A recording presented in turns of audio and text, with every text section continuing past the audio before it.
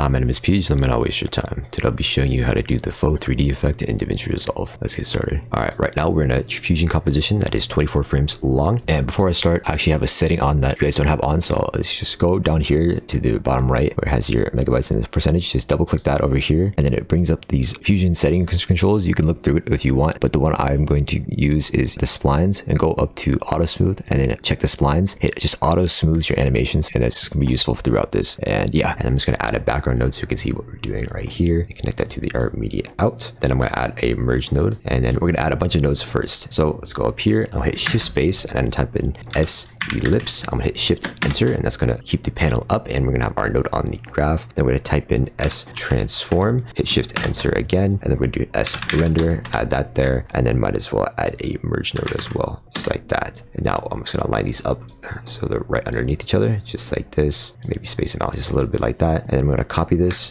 and then paste it. So we're going to have our bottom layer right here, we're going to have our top layer over here, and then in the middle I'm going to paste another version of this, and then we're going to have our middle layer right here. And but instead of using an S ellipse, we're going to use an S rectangle. So S rectangle, type that in, and then we're going to connect that to our S transform, and then we'll link all these up together. And actually we don't need this merge node, we can just connect this to the merge right here, and we want this to be on the back end, so it needs to be connected to the yellow input. So we can just hit Control T, and that switches it around. And the same thing for over here, Control T, and we're going to merge this on top of our merge one right here. Next, I'm going to add a custom tool, so shift space custom tool, and this allows us to have controls that we could link to certain values we're going to have on these nodes, and just so we can control our rig more efficiently. But I'm going to go to the config, and I'm going to open up these panels over here, and we're going to shut off the number 3, number 4, all of these. Just going to leave these two numbers up here for these number controls, and just get rid of all of these so the panel looks clean, just like that. And let's get rid of the light controls. All right, go back to controls. As you can see, there's just our numbers right there. I'm actually going to pin this over here. All right, once we have all our nodes here, I'm going to rename them so we know which ones we're going to use. So the S ellipse, we just hit F2, and then I'm just going to name it top.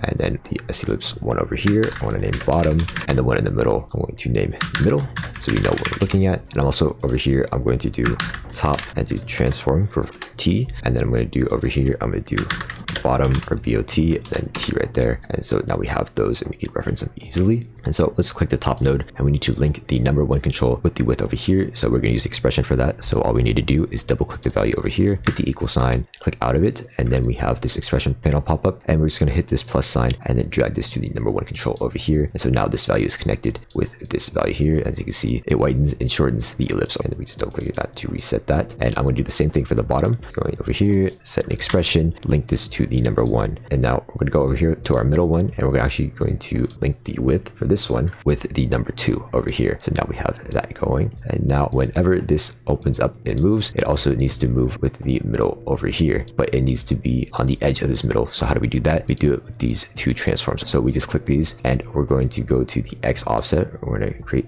an expression with that. We're going to link that to the number 2 over here, but then we need to divide this by 2, and now this value will be stuck exactly to the edge of that square, just like that. And yeah, we're going to do the same thing over here with the bottom transform. Click the X offset, put an equal sign, and link that to the number 2, and then this time we're going to do divided by -2, and that should have our rig just like this. And I'm actually going to color this so you can see a difference. Let's see, let's do this like at 50% gray.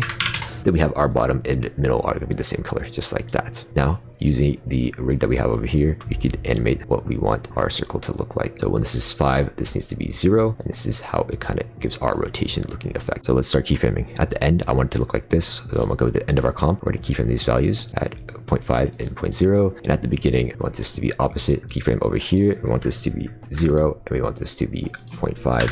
And so we have something like this, and then you can see it has a little bit of animation like that, but it kind of morphs. It doesn't do the exact rotation look that we're going for. So let's go to the middle, and we're going to keyframe there, and then we're going to keyframe our size the way that we want it to look. And so we want the middle to be about like that. And so now if we do something like this, it kind of looks like it's rotating better, just like that. And yeah, for the most part, that is your Faux 3D rig. Now we're going to use some more things that make it look like it has a more of a cartoony look. So I'm going to bring these merges down like this, and then I'm going to add an SM outline tool. If you don't know what SM outline tool is, it basically makes an outline around the shape that we have, and we want this to be around this one. Actually, we need to be below all of these as renders. Don't know how to get the SM outline tool? I have a video over here that goes over the best free presets to get, and it shows you how to install the SM outline tool from Smokey over there. I'm just going to add the SM outline, and then we're going to change the color to black just like this, and then I'm going to copy this and then paste it with these other ones over here just like that.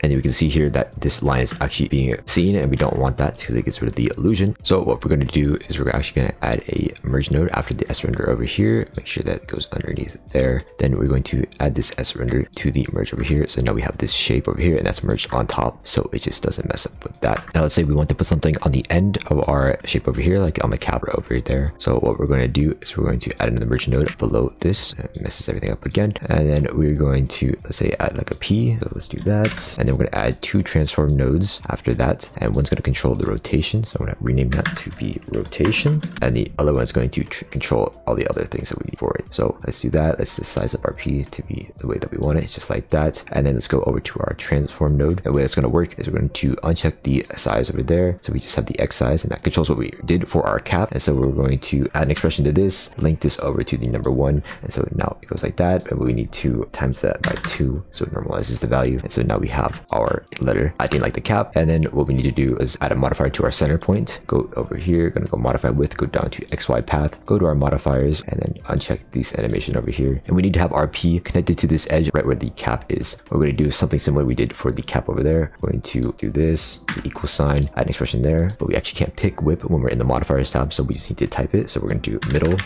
dot width like that, and then we have this over here, and then we need to adjust this so take this and divide this by 2. That'd be like that, and then we're going to put this in parentheses and then add this with 0.5, and then now it'll be in the right position that we need it right there, just like that. And if we want, we could also animate the rotation so it looks like it's spinning, but I'm not going to do that. What I did add in the example is I added a background node over here. So I'm going to add a background node, put this, merge this on the merge 2, put this on the SM outline, and let's actually change this to gray so you can actually see the outline. And then we're going to change the background color. Let's do a gradient, and I'm going to put the bottom of the gradient over here, just holding down Alt and hitting Tab to hit down and adjust the other point, and then just have something like this. And right now it only has 24 frames, so if we try and time remap it like a lot of people do for their Faux 3D to make smooth animation, it's not going to work as well as we want. So what I'm going to do is going to copy all these nodes over here, Control A, Control C. Then I'm going to go to a different fusion composition and just put this over here, and let's make this one like 5 seconds around there,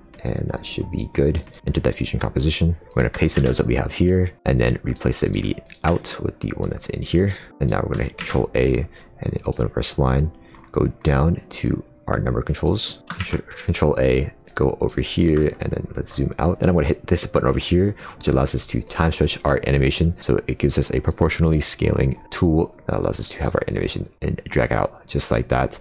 And then hit that tool off, and now we have our animation doing really slowly, but now we have all these frames in between that we can now time remap. And so I'm going to go over here and then add a time stretcher node, time stretcher, and I'm just going to go to our beginning, make sure it's the beginning. We don't have a keyframe there. If it is, keyframe it off, and then we have our beginning keyframed at 0, and then our end is going to be keyframed at 119, right where 119 is, 119. There we go. So we go to our spline and then actually make this whatever spline that we want, but we actually want to go down to 24 frames, and then we could just adjust it for our second that we want it like this. And so now we could do something like this where it starts off really slow and then it goes super fast just for these 24 frames. And we actually want to make sure it's on interpolation mode near, so we don't want it to be blending any frames, just like that. And now we have that, but say we only want it for that 24 frames, we go over here, compound clip it. So I'm gonna right click it, go up to compound clip, either bound to C, so we do it really easily. Do that, create it, then we're going to shorten this down to where we have it, and then play it back, and we will have our animation the way that we want it and time remapped to the way that we want it as well. Also make sure that it's cached inside of our compound clip, and once that's cached, then we will have a nice playback. Play that back, should be super smooth, just like that. The last thing that I did add to this is actually filter with a noise on it, so I'm gonna show you to do that right now. We're gonna take this and we're going to put in filter. And we have this, and mine's already on the grain because I have it saved on a preset, but go over filter type, go down to grain, and let's put the scale up to 4, the blend up all the way, and then I put animated on. Now we have a little bit of grain on our animation to make it break up the mundaneness of what we have before, and then we could cache this and then play it back real quick. There we go, we have our Faux 3D shape. If you're interested in other motion graphic tutorials, click this playlist right here, which is my MoGraph Monday series, where I go over a bunch of motion graphic adjacent effects if you're interested in learning about those. Otherwise, subscribe and have a good day.